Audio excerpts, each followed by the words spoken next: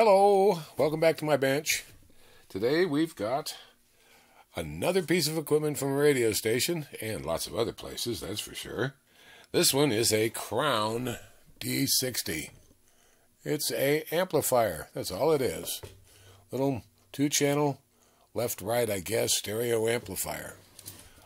These things are everywhere. They've been around for I don't even know how long. And this particular one has been in service ever since I can remember at one of my stations. It's been in the rack, and it played music on hold on this channel, and the station, whichever station you had, just selected out in the hallways on this channel. And it sat there and ran and ran and ran forever. The guy gave it to me to fix, and he said that after a while, it's distorted. So we're going to find out what he's saying. I have 1,000 hertz. That says 10,000. I love the way this thing comes up. It's not 10,000, it's 1,000. And on one channel, and I've got the same thing on the other channel. Let's see if I can. How do I zoom this thing out? It is not locked. No, that's not right. Go to this side. Didn't plan this very well. Okay, here we go. So I've got 10,000 on one, and we'll have 1,000 on the other. Okay, there we go. And 1 volt, not 10 volts. Input. All right, and we'll see how it works now. That should be okay. So let's turn it on. It does hum a little bit, but they always did. And yep, it's on. There's one channel. That's the left channel. And there's the right channel. Let's just take this down. 400, okay? Well, it sounds okay, but that is an awful lot of level to be sending in for having to turn this thing up this high. Okay. Well, I'm not going to sit here and just let it run for hours. I have a feeling I know what's wrong with it, and we're going to open it up and find out.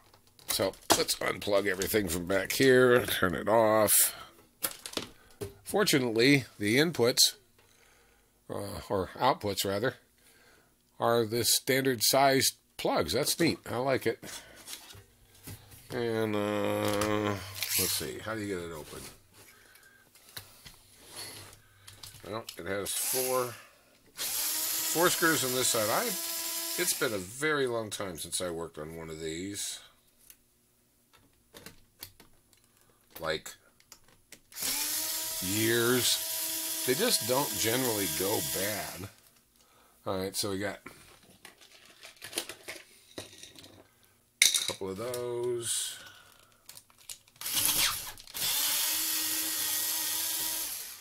Oh, and that one's different.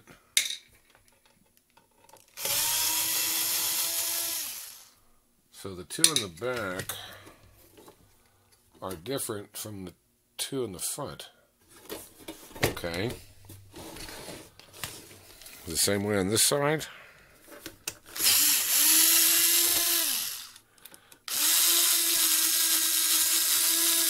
Yeah, it is. That's just a regular machine screw. The other ones are look like almost like wood screws. How about you? Yeah. They're not self-tappers, they're just regular. Okay. Interesting. And yeah, there we go. We are off on the power supply over here, so I don't have to worry about it. All right, let's take a look. Well, these things are interesting.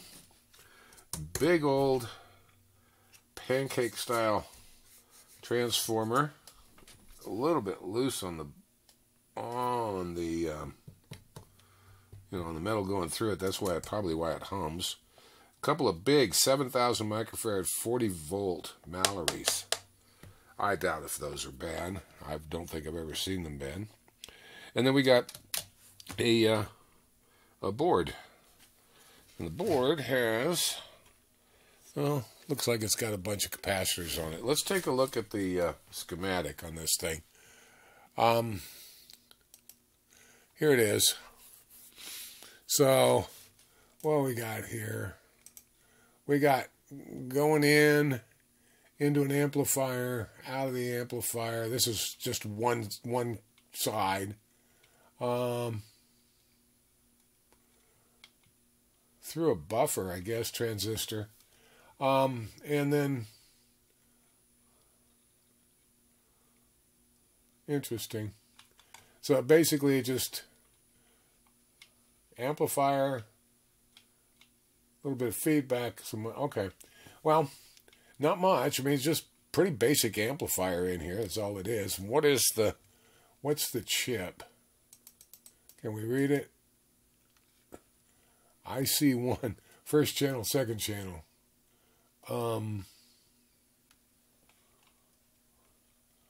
it gives a nice picture of it everywhere, but it doesn't say what it is. Okay. All right, well, what I'm thinking here is we're going to have to check all these caps and find out what the caps are. Because, like I said, this thing has been in service forever, sitting in a rack. So, I seem to remember something about these.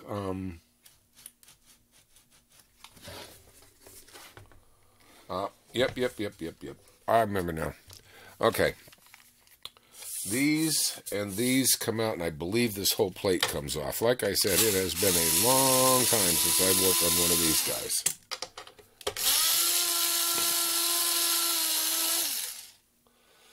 Okay. One thing you always got to do is you got to check, you got to check your screws when you take them out. These are shorter. And they're shorter because they don't go through.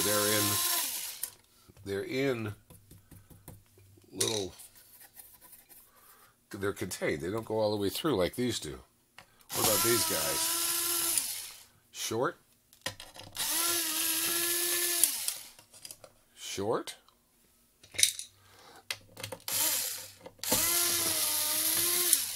Short. Short. Oh. And short. Somebody's been in here before. Okay, all three shorts. Okay. All of those are short too. And then I think, yeah, there we go. Yeah, you can see this thing's been in service. I mean, it's even a little bit discolored just from being around there. All right, so now we can get to these guys. What does that chip say? It says UA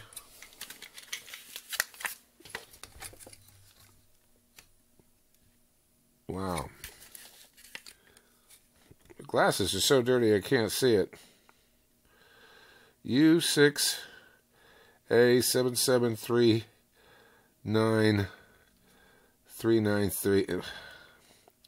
Whatever. It's just a dual amplifier. Okay. Well, the first thing we got to do is we got to check our caps. I mean, that's first and always. Because these old Mallories, sometimes,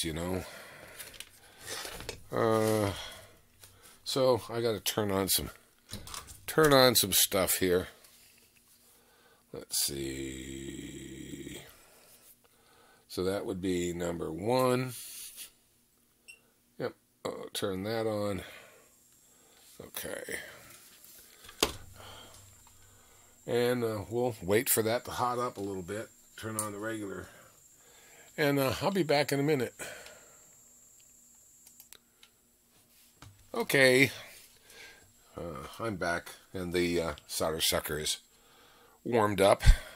In case you're wondering, I don't know if I've said this before, but a long time ago, I took a Raspberry Pi 1 and built a controller for 8 AC outlets, and the things worked forever. I use it on things that low inputs, and it's got a little Wi-Fi connector in there, and it's connected to my local Wi-Fi, and I can control 8 different things, like the lights. That's too much, and those are LEDs, so they don't draw much, and a couple other things on my bench. In case you ever see me start it up, that's what it is. It sits back there in the back. I can't even see it anymore. It has one flaw. When you first turn it on, the like power it up, it comes up. So the first time you address it across the net, it turns everything on all at the same time. So you got to go back through and turn them all off. I've never quite figured out why that happens, but it does, and it doesn't bother me much because it hardly ever goes off. But it just sits there running all the time. Let's see. So what do we got? Let's take a look at the manual again and find out which ones we want to look at. So the first ones, let's see. Okay, so the input comes in here, goes across a C1, which is 25 microfarads, I guess, 15 volts, non-polarized, and that would be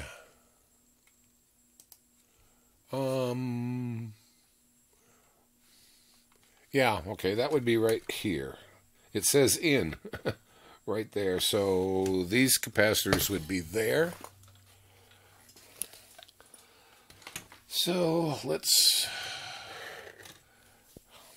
everything is off. I'm just shorting out the caps. I can see where they're at. Okay. No voltage.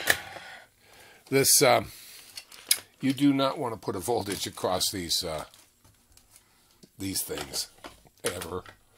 It evidently takes them right out, and I don't really want to do that. All right, let's zero it out, and we'll check this capacitor. Yeah, it's working. Well, that one is no good, or way high. Let's see, here's this one. That one is 88. Ooh, 88 ohms. There's another capacitor. Here's one here. That one is way high.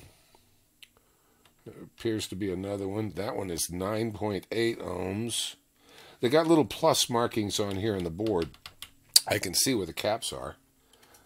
Here's another one. 51 ohms. Here is 17. Okay, well, I'm going to say, yeah, the caps are all bad. Let's take one out here and find out. That would be this right here.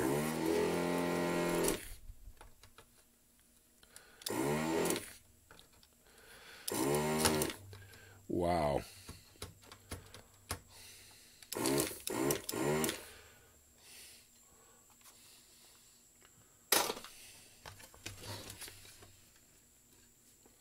So this is right off of the input. So this is C1 or whatever channel it is. It doesn't give you on the manual, it doesn't give you the other side, just one side. All right, well, let's check it out See what it says. It's 25 microfarads. Non-polarized. Yeah, that's on the 200 microfarad scale.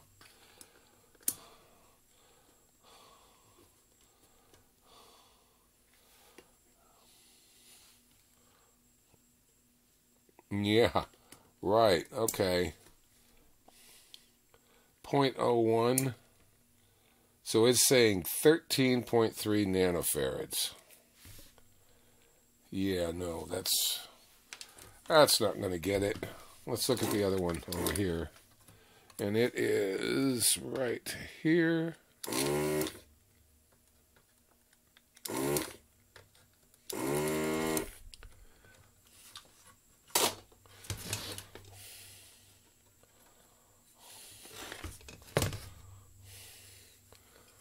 Would this show 55, something like that, as a series resistance? 1.2 microfarads.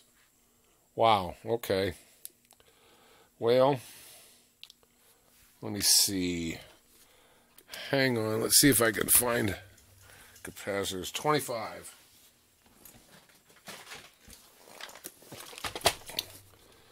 Okay, so I don't have, and these are non-polarized. I don't believe I got any non-polarized 25s or 22s. No. What do I have around here? Hang on. Give me a minute. Huh. Okay, well, I can't find any 25s or anything non-polarized.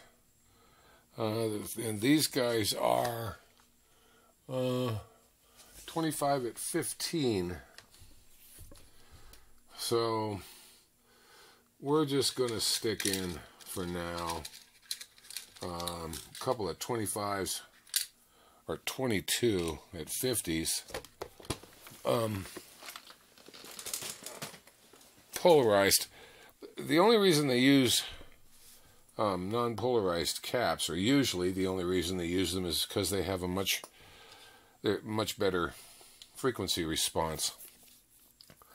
But 25 microfarads is going to pass just about everything anyway. I don't know. Anyway, so the red inputs are up on this end, so we'll put that as the plus. I don't think it's going to make a hill of beans difference, to tell you the truth, but we'll find out.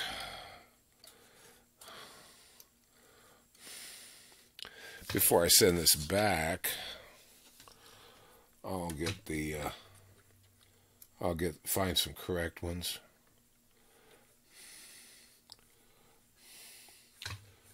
I mean, this thing is pretty good amplifier, but boy, I'm glad. December 1st, I'm going to get new glasses, or somewhere around December 1st, I'm going to get new glasses, and I'll be really glad to do that.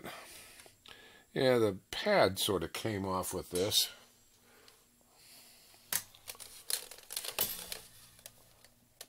Yeah, it did. Alright. See you.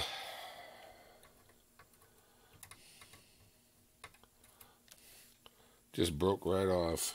Well, there's plenty of room there. So, we'll just put this one over here.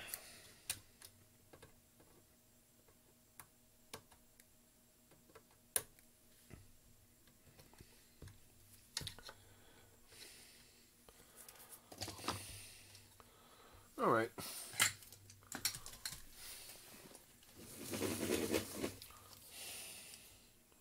Solder these in.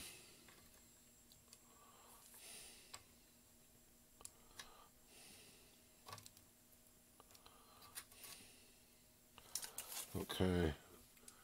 Make sure I didn't short anything out there. Nope. Okay.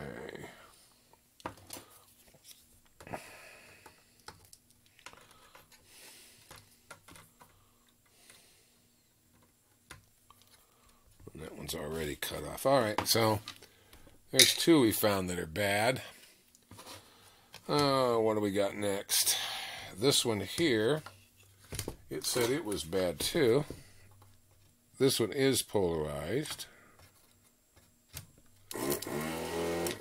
to begin with. Let's see what it says. Yeah, and it's marked plus up there. So, just for fun, let's do this. 0. And hook it up. You actually have to touch the leads.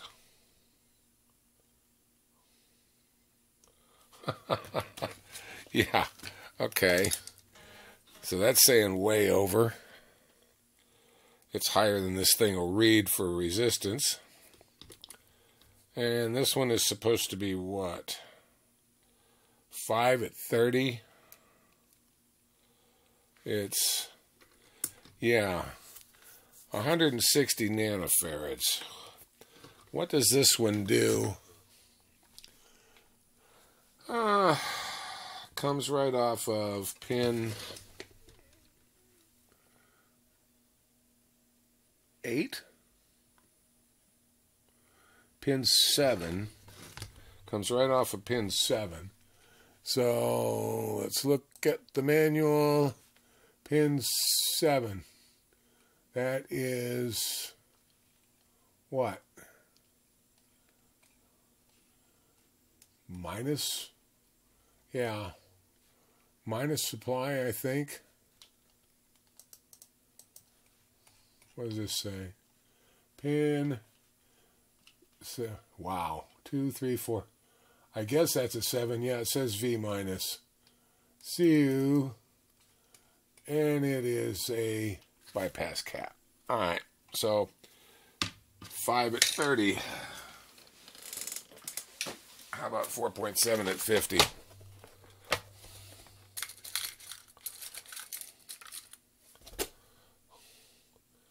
Well, plenty of room.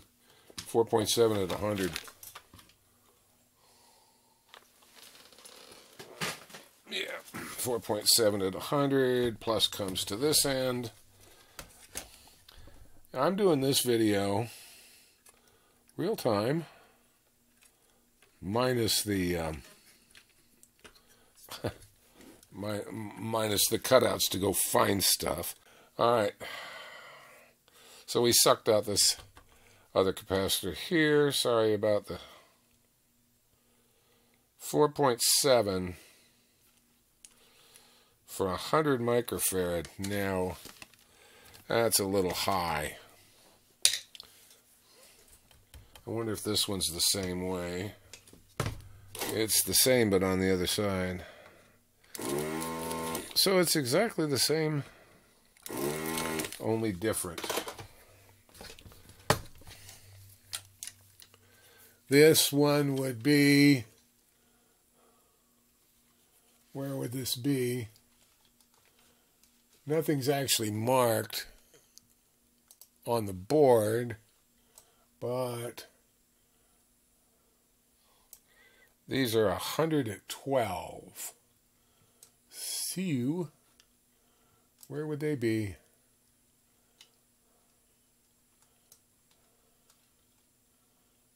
Let's see, that one up there is 10 at 50, so that isn't right.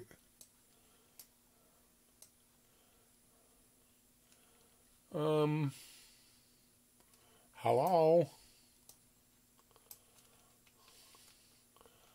Can you see it? I don't see it. It would be right in the middle of all this stuff someplace. So where does it go? One end of it goes to pin 6. So the negative end goes to pin 6. Right, there it is. Right there.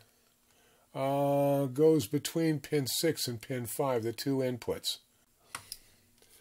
Alright, that leaves us two more. And these are the output caps. Okay. So, forgot to take you back, but basically I put in two of these guys here. They are 100 at 16, and the only ones we got left now are the output caps back here, and those are what?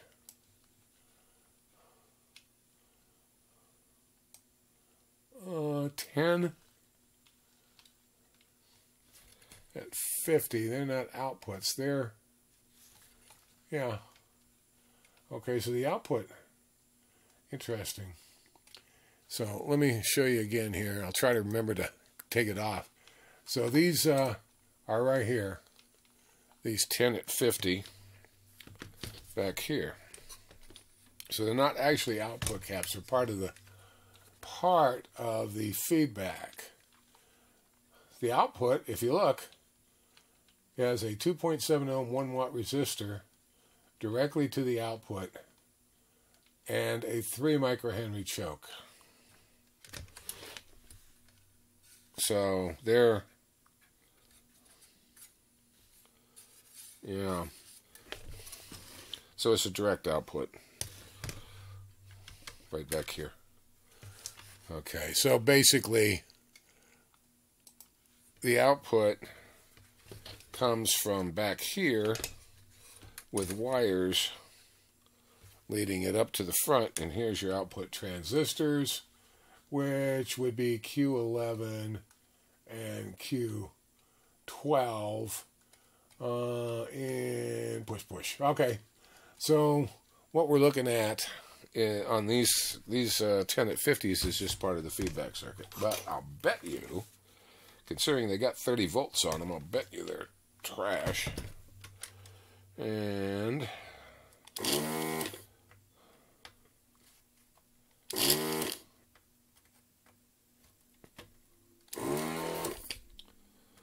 boy, these are healthy. Healthy legs on these things. Okay, and these are marked also. Yep. Plus goes over there. And we'll see what this says just for capacitance first. It's 10 at 50, it says.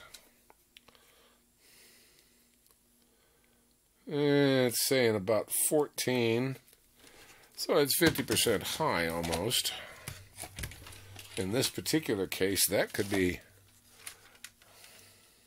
a lot.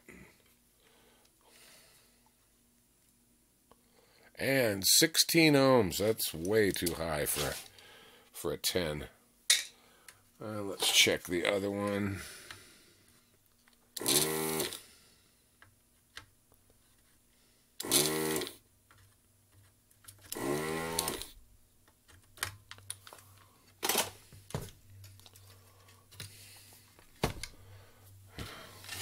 Try this guy first.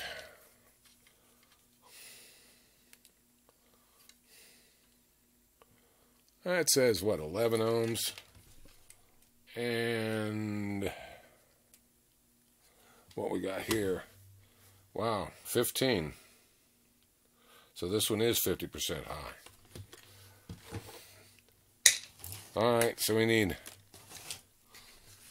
what, 10 at 50? What do we got here? There's 10 at 50, 10 at 50. Yeah, all these caps that I have. It's just I went out and just bought a ton of them, and they're all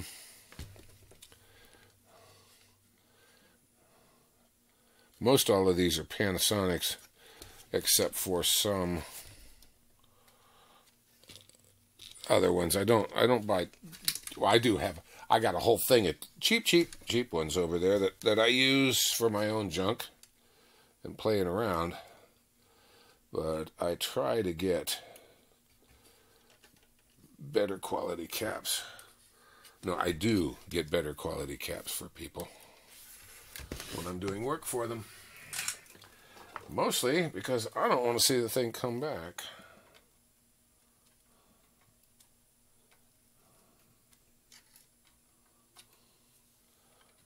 Alright. Whoops. Went to pull on it and didn't pull. It got wrapped around itself. Alrighty. Since I didn't hear any hum in it at all, I'm taking these 7,000 Mallories as being okay. I'm just gonna. Alright, so we got our caps in. Let's give it a shot now and see if we got a little bit better response here out of it, because these guys, these inputs were, one of them was completely open. I mean, what was no cap at all there. Alright, so let's see which one I got. That's B. That's A. Output, bumpy side goes down.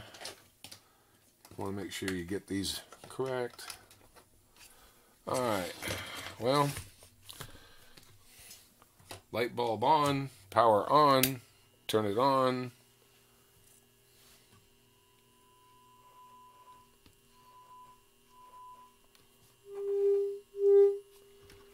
Okay, something's wrong with this side. Did I not get you soldered on there? Excuse me. What did I do wrong? I really need new glasses.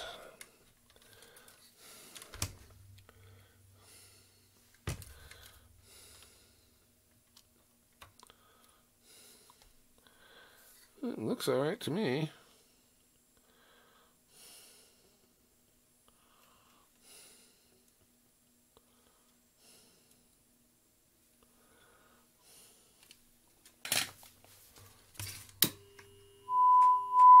There we go. Oh yeah. That's a lot more output than I had before with the inputs.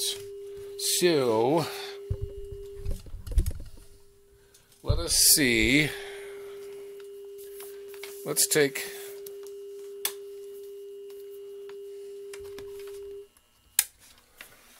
the output here and plug it into the distortion analyzer.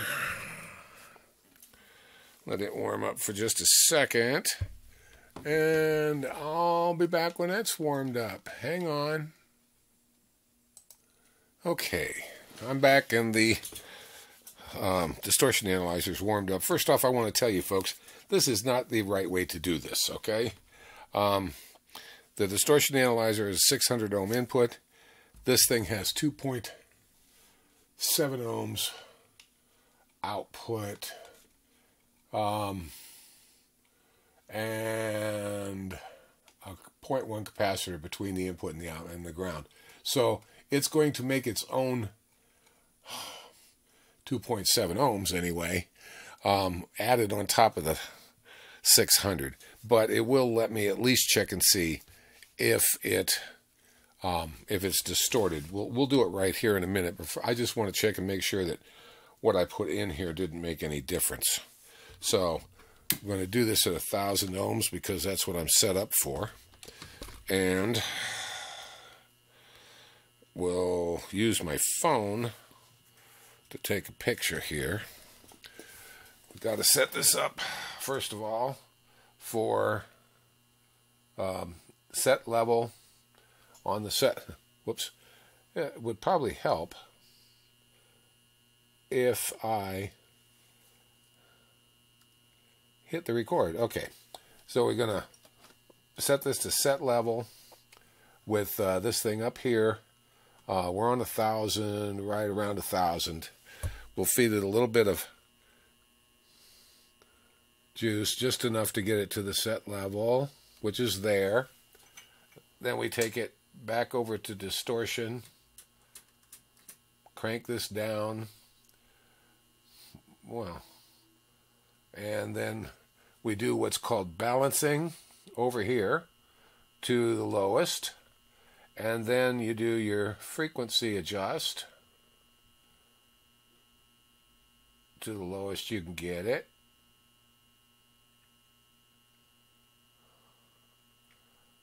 It's really touchy. Then bring it down a little more. And I am on 0.3% full scale. So now we readjust our balance. We're down about 0.125, somewhere around there. So that's really good. It is not distorted. However, like I said, this is not going into an 8 ohm load, so we're going to do it another way.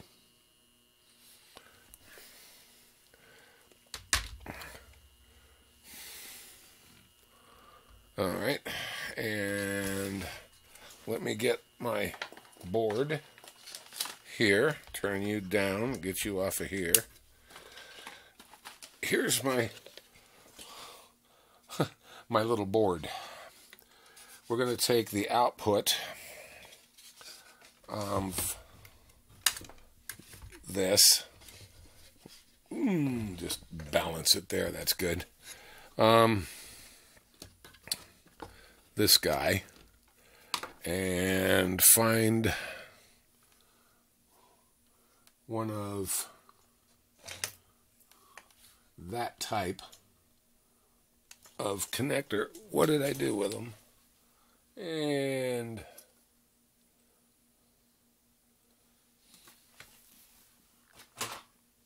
up here. Yep, here we go. So I got this guy here. I could crank him around. About 8 ohms. This one I set up to be, well, I thought I did. No, guess not. Okay.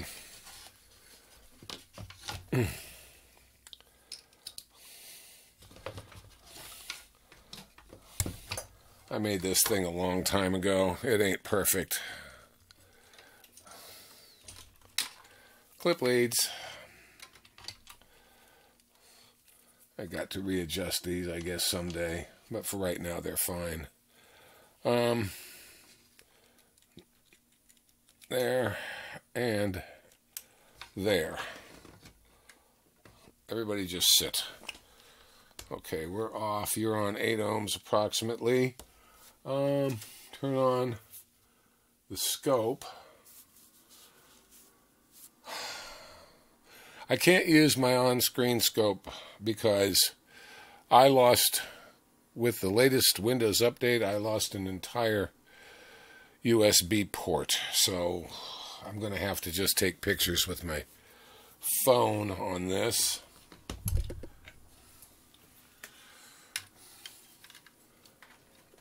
Onto my other scope. And we're just going to clip across it.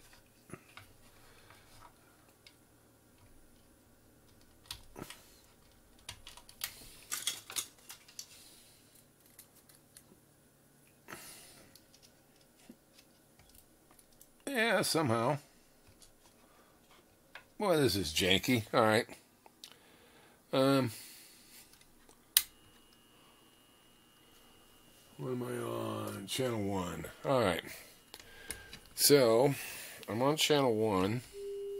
We got output out of the right channel. So, Let's do this. I'm recording, taking it up.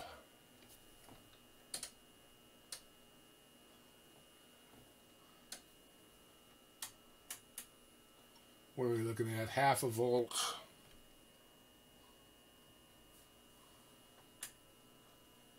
There we go. We're into an 8 ohm load now. Ooh, clean that pot a little.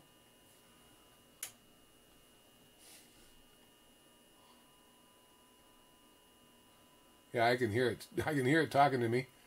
That looks pretty good. I would say that's pretty good because we're on what? 2, 4, 6, 8, 10, 12, 14, 16 volts peak to peak. Yep. That looks just about fine. Anyhow, I'm going to let this sit here and run.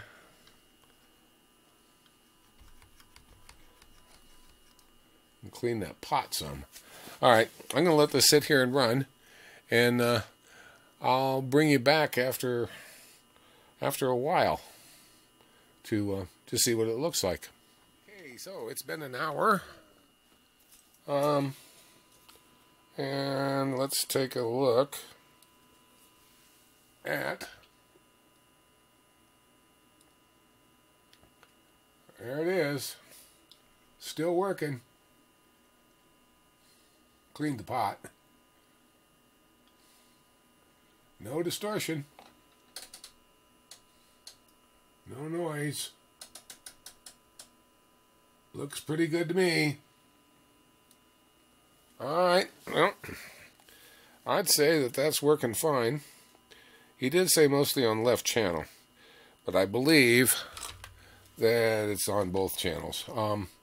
I'll hook this thing up to the other channel for a while and let it go, but I can guarantee you it was all those bad caps that were in this thing. So, anywho, we're going to put it back together and put it on the burn-in bench, hooked up to this thing so it'll get nice and warm on both channels, and let it run for 24 hours and make sure that it's not distorted, and everything will be fine. Anyhow, there you go. Hey, thanks for watching.